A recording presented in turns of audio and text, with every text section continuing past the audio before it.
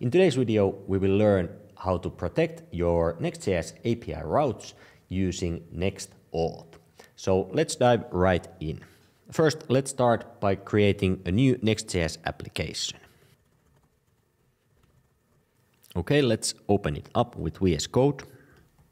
And let's just fire up the dev server to see that everything is working. I'll type in yarn dev and open the localhost 3000. And we get the default Next.js application. Great. So the plan now is to add the NextAuth to this application and then add a login button that we can use to log in and log out, and then create one API route that is protected, meaning that you can't access it without logging in. So let's start by getting rid of all this boilerplate code. So I'll open the index.js file, and from the render method, I will just remove everything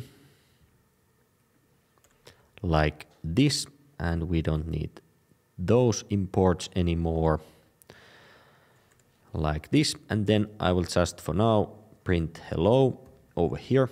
Let's see. Okay, it's working. And next, as I mentioned, we will use NextAuth for the authentication. So let's open up the NextAuth web page. And I will just go over here to the Get Started section and copy this install command. So we will use yarn to add the NextAuth package. So I will stop the server and paste in the command like that. And next, let's see the Get Started page. So what we want to do next is create this nextauth.js file, which will handle the authentication. So what I'm going to do is just copy this code over here, and looks like we need to create a folder called auth into the API folder and then place this inside of that. So let's do that next. So inside the API folder, I will create a new folder called auth, and inside of that, I will create that auth file.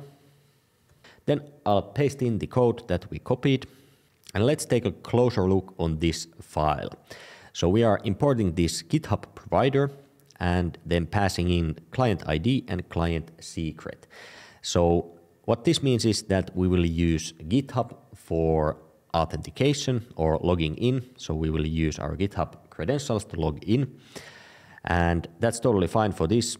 We could use some other ones also. They have these adapters for Twitter, Facebook, and a bunch of others. But for now, let's just use the GitHub provider. So next, what we need to do is to create a GitHub application that we will use for the authentication. So right here, you can see that we are getting these GitHub secret and GitHub ID from the environment variables. So in order to get those, let's go to GitHub, and you can go to the developer settings. So just going to this URL /settings/apps, and then go to the OAuth apps. And you can see I already have one, but let's create a brand new for this application. And let's give it a name like this. And then for the homepage URL, we can just type in the localhost 3000 for now. And then this authorization callback URL for GitHub, we want to put localhost 3000 /API/auth/callback/GitHub. And that should be it. Let's register the application. So now we get all this information. So right here, we can see the client ID, which is this one over here. And then the client secret can be generated over here. So let's do that. So over here is the secret for our application. So let's now take these two values and put them into our application so we can use them.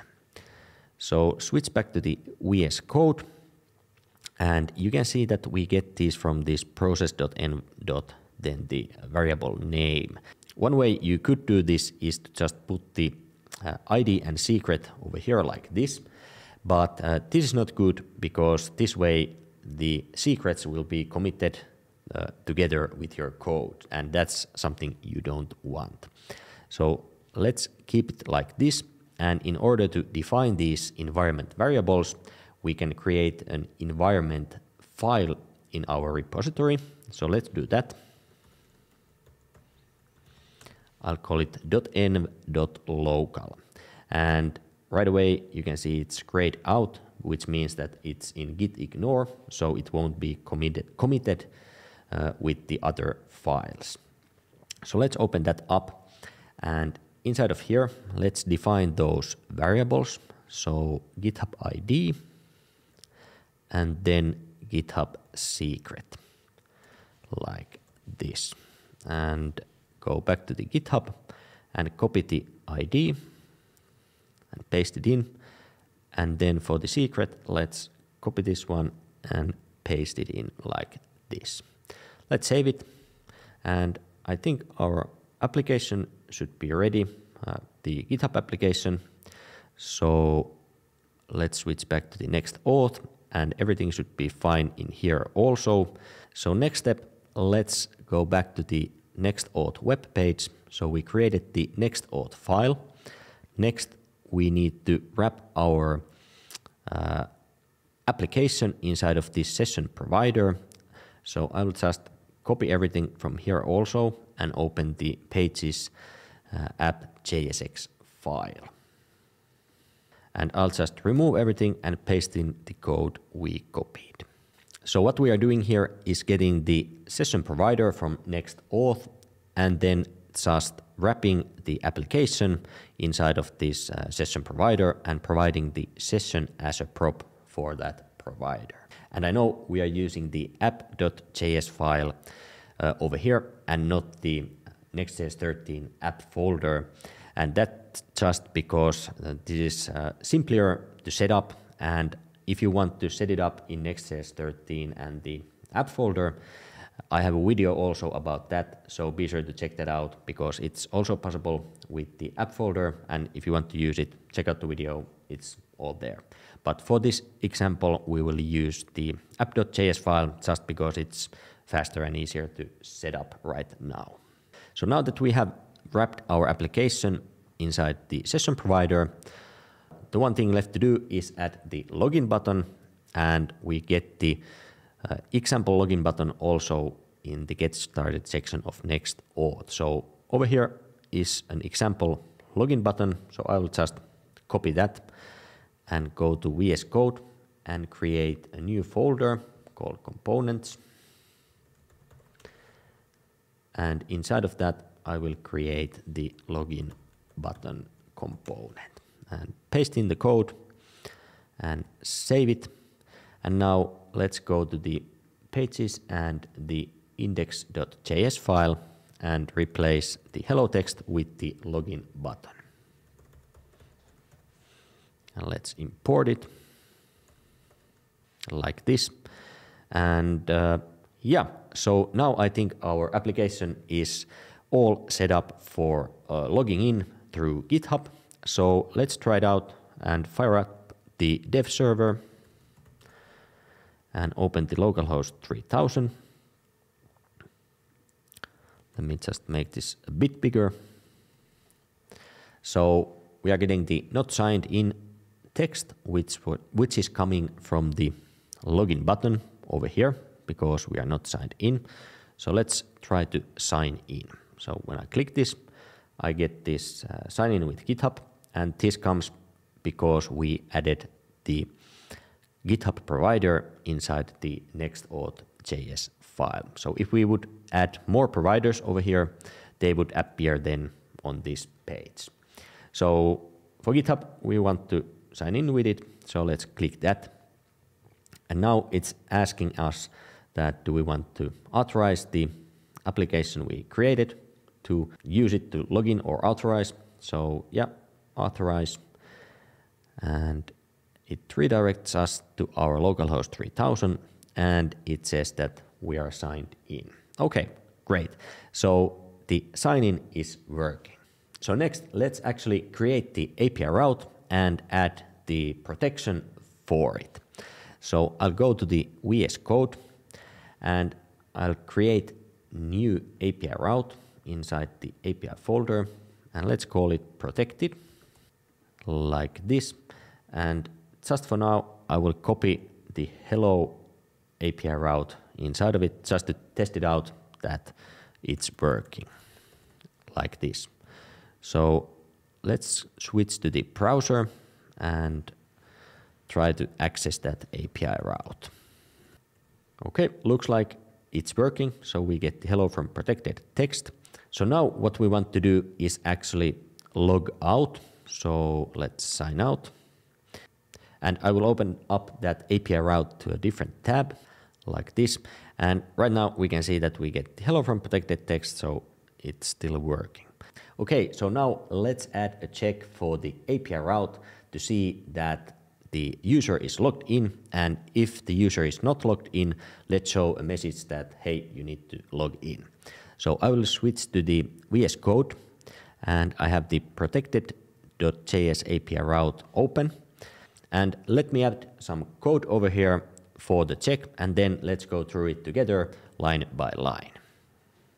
Okay, so right now what I did was, first of all, added two imports. One for the auth options, which comes from the NextAuth file we had over here. And we will use it later on in the code.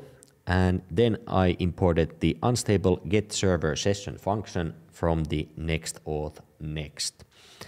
And then I changed the handler function to async because we are using asynchronous function, the getServer session function. And then on line 5, we are getting the user session. And how we are getting that is with the unstable getServer session function. And that takes the request, response, and the auth options that we imported as a parameter. And as the name suggests, this is still unstable, so there might be some bugs or something like that. But this is still the way that NextAuth recommends to do this in their web page. And then on line 7, we are simply checking that if the session was not found, then we are sending the response that, hey, you must log in. And if it was found, it won't go into this if clause, and it will go to the end over here and return the hello from protected text. So let's test it out. So right now we are not signed in. So let's try to open up the protected API route and refresh the page. And it looks like we are getting the message, you must be logged in. And that's what we wanted. So let's try to actually sign in over here. Let's sign in. All right, then try to refresh the page. And looks like we are still getting the same text, and we are actually signed out. Is there something wrong? Okay, so we get this decryption error, and I think what this is all about. So we still need to define two more variables in our environment variables file. And those variables are NextAuth URL and NextAuth secret. So let me just add those like this. So for the URL, we are just putting the localhost 3000, which is our URL. And this NextAuth secret can be anything you want. So I just added a test over here.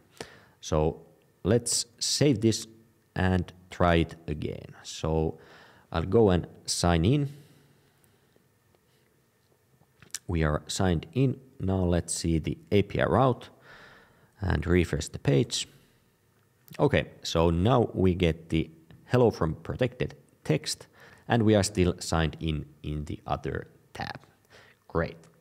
And as I mentioned earlier, if you want to use the NextAuth with Next.js 13 app structure, that's totally possible, and I have this video over here showing how to do just that.